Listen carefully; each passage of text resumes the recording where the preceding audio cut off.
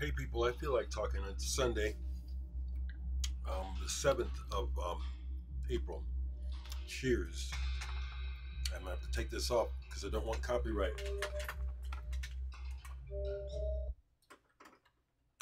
Now I see where other folks are playing music in their videos, and it's okay, but I don't know what's okay and what's not, so I'm just not playing music in my videos because I've had many taken down in the past. What I was listening to is further exploring the new Andre 3000, New Blue Sun. This is nice. This is nice. But I'll tell you what, I'm using it as a perfect setup to blow this up. Get this. Get the Muse if you're interested in New Blue Sun. This is okay. It meanders and it wanders and it just kind of floats around. And it's nice. It's not very substantial though. And I suspect that the price of this has more to do with the record label than with Andre 3000. They see this as all businesses do. You know, they see an opportunity to make money. They want to exploit it. This is very exploitable. Andre 3000, famous hip hop artist, goes new age or whatever you want to call it, jazzy, and it's a talking point, and it's worked. And they're able to sell this freaking record for $79. When this, $10. Singing Bowl #1 is the way to go. I'm shamelessly promoting myself. Shamelessly. Get the Muse, and several people have bought it on Bandcamp Friday. Thank you again. Cheers. So what's up? There's a record show. The main record show of the year is today. There's one in the spring and one in the fall. Even though I've spent a bunch of money recently on records, I plan to go to the record show. I plan to take copies of my works, what I have in stock. Last time I went to the record show, several people asked, not just two. Several people asked if I had anything on me to sell, and I did and sold. So I plan to do that again today. If I don't forget, I'll try to remember to take some shots of other VC members that you may know who will likely be at the record show today. We'll see if that all comes down. I'm looking forward to going. Not so much to spend money because I've given myself a limit and a lower limit than the last record show. I'm kind of looking forward to the camaraderie, and as well as digging. I do enjoy just digging through crates. I do.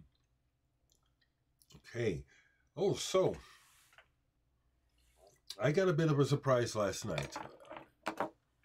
So last time I talked to James regarding the Muse and other things we're working on, James, the sax flute player, he had talked about putting together a show for May, reconvening Chemicals, as well as his act, Agronomo.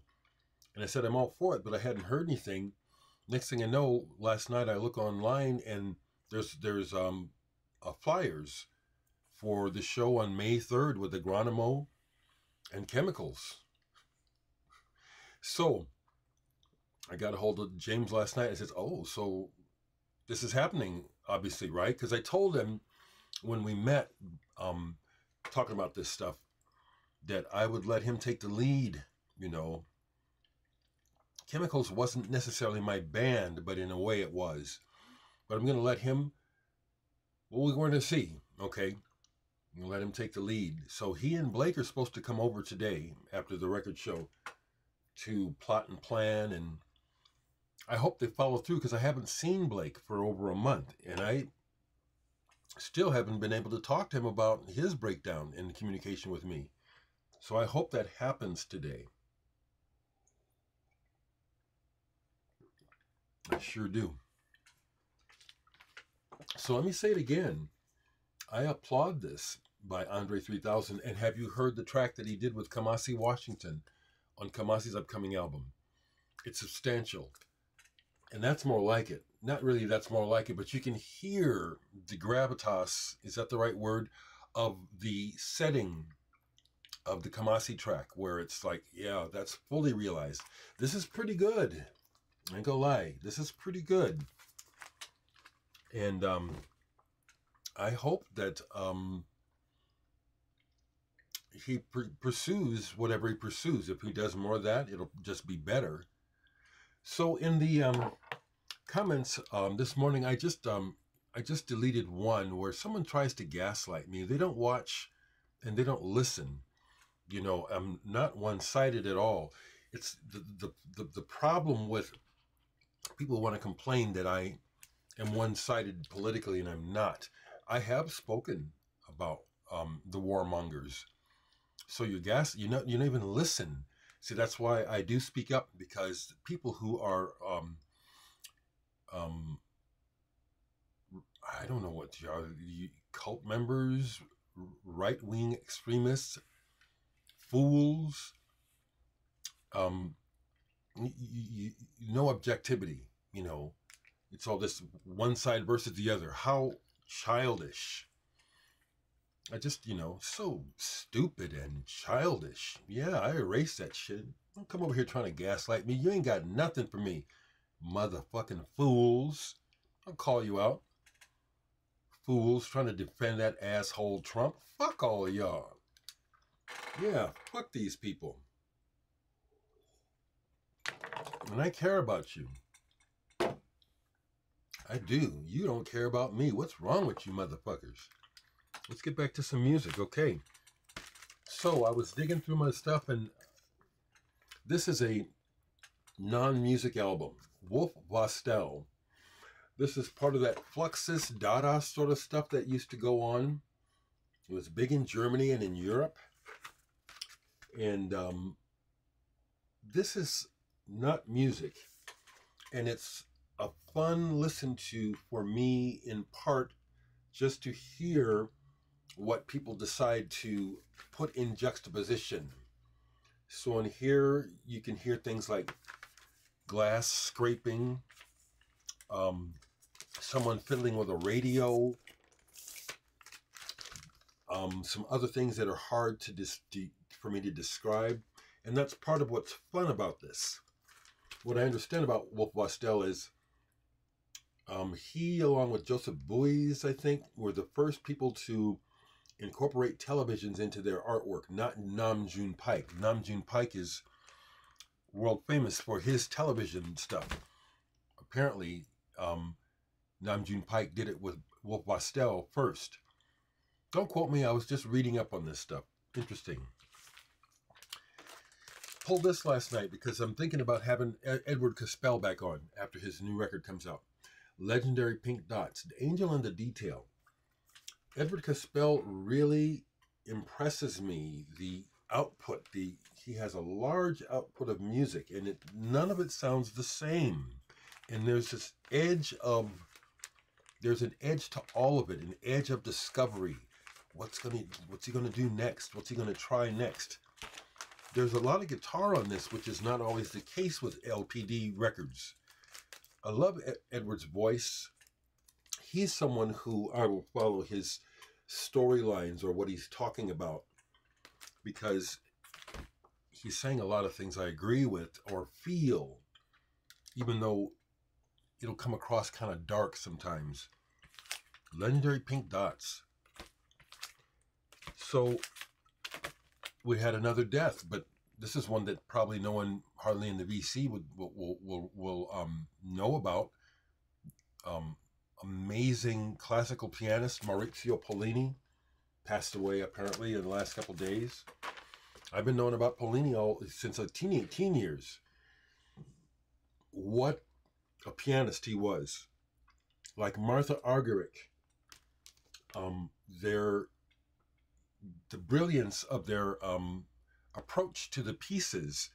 He is real precise and like glass, really clear. Both pieces here, the Strawinsky and the Prokofieff, he just knocks them out of the park. I listened to the Strawinsky yesterday after finding out about his death. Yes, I like classical music. I love it, actually. And yes, classical music is good for your mental health. That's why I keep talking about the political things, because we're having a crisis in mental illness. We're having a crisis in mental illness, okay?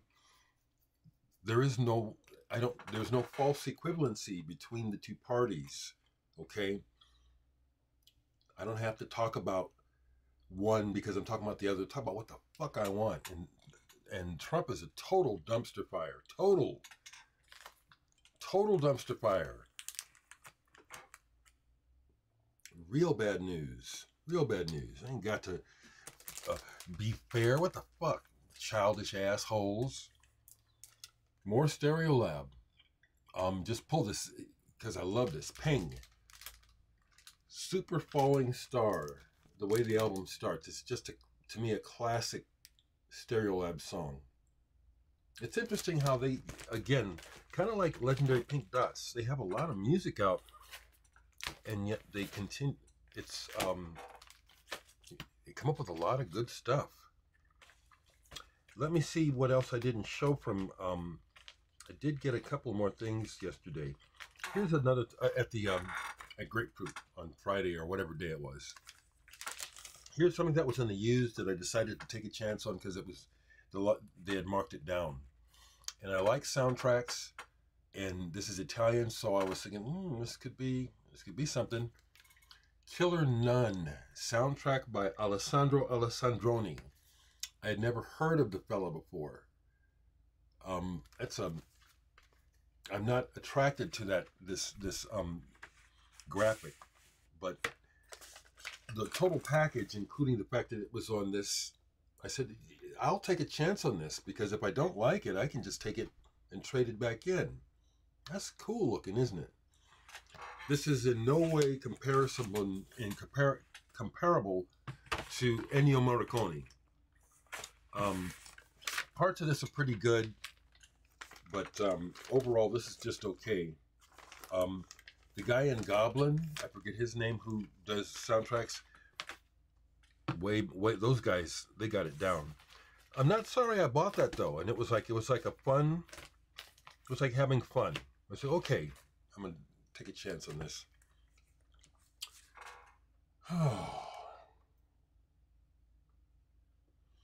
So, Areski with Brigitte Fontaine. I don't speak French.